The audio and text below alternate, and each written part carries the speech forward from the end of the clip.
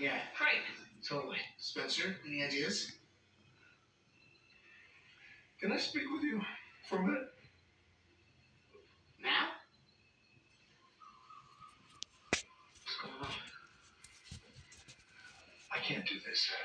What are you talking about? I can't do this. Okay, who am I kidding? I'm not some adventurer. I'm not actually brave. Spencer, I just saw you hanging out of the helicopter. It's a lot easier to be brave when you have lives to spare. It's a lot harder when you only have one life.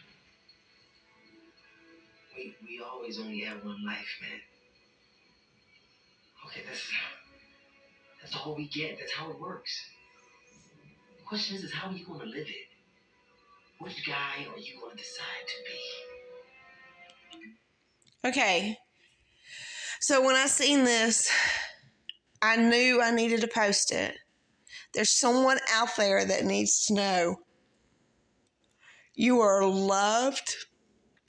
You matter. You are a beautiful and wonderfully magnificent human being. You are great. And know that someone will miss you. Know that you make a difference in someone's life. It may not be someone you know. It could be the stranger that you pass every day doing to and from whatever it is you go to do.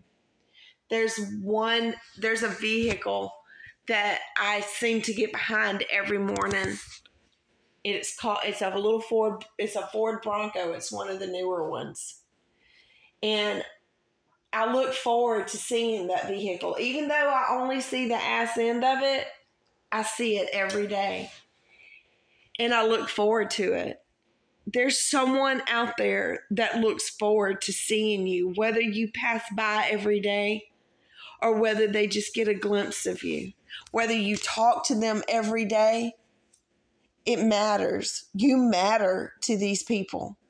And if you were to decide to leave, to take your life, you're taking something from someone.